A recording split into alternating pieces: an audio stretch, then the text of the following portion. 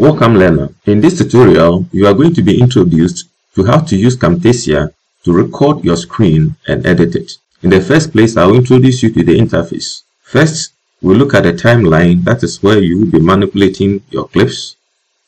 Then the canvas, that's where the project will be previewed. And then we'll look at the tools you'll be using and applying on your clips. Then the properties of the individual clips.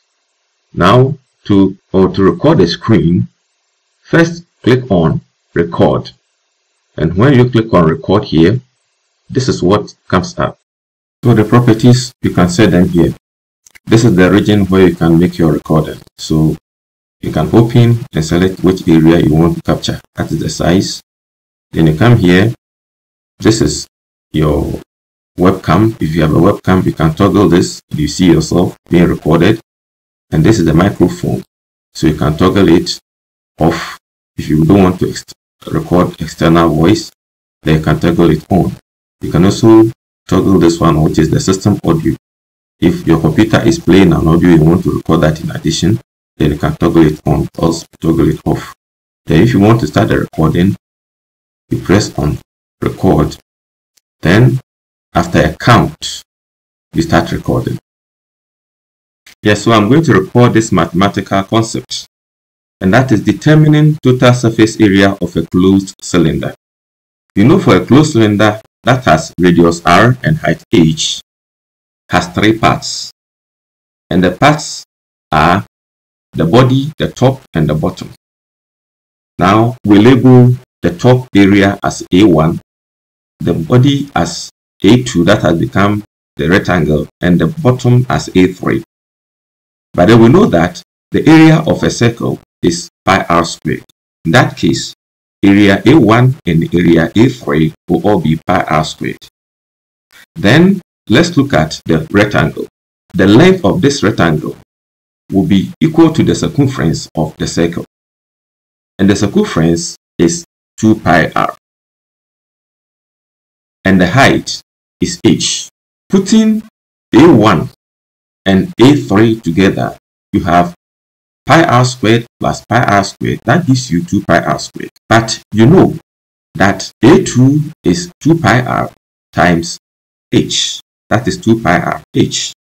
Then again, putting A1, A2, and A3 together gives the total surface area of the cylinder. In that case, we have 2 pi r squared plus 2 pi r h. And that gives us 2 pi r into brackets r plus h. And that is the area of a cylinder.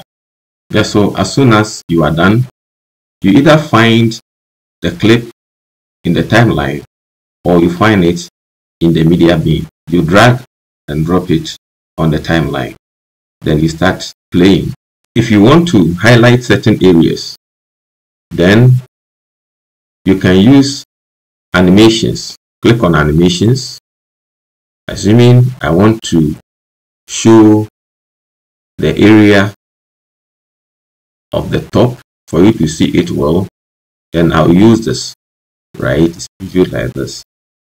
If you want to label or you want to type a text, you can use annotations. And with annotations, basic, here you can select this, drag, drop on the timeline. You can move it across to anywhere that you want. Okay, so at this point, you can double click and type in it, and then place it at where you want it to be, right? So if I preview from here, it appears, right? Just after that, it will vanish. If you want to lay emphasis on something, then you can still under annotation, select, for instance, sketch motions. Then I'll select this, drop it here, and I want this sketch motion to go around this rectangle. So for this, I will resize it, fill the rectangle, and when I preview from here, you see that this rectangle could be edited at the properties. So I can decide to increase the thickness of the line of the rectangle, and then also change the color of the rectangle. And you can preview it this way. If you want to cut some sections off, you can use the bar. So drag to that section, and between these two sections you want to cut it off. You can right click here and select Report Delete or Delete, and it will cut that section off.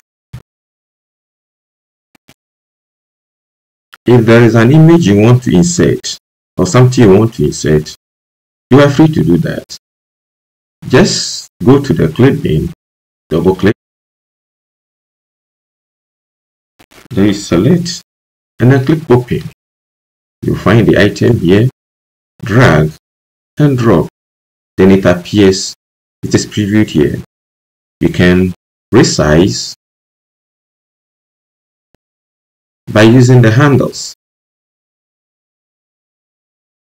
right, and place it at where you want it to be.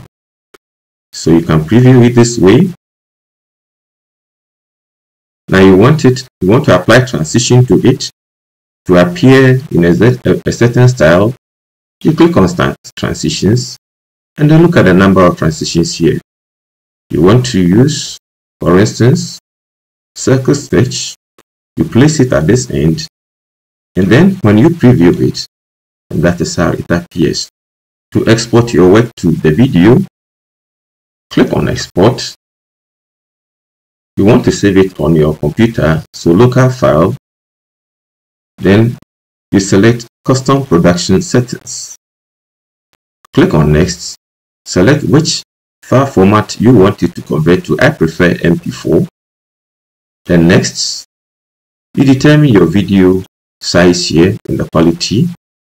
Click on Next, and then you are supposed to determine whether you want the SCOM or whatever. I click on Next, and then select the location where you want the video to save. Alright, and then you determine the file name.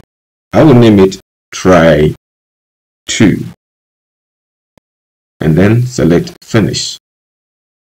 It will render. After rendering, you find this. You may want to open to the location to find your work, and this is your work. You open it, right? That is your video file. I hope this tutorial has been fruitful to you. Thanks for watching. In the next tutorial, I'm gonna show you how to edit video in Camtasia. Goodbye.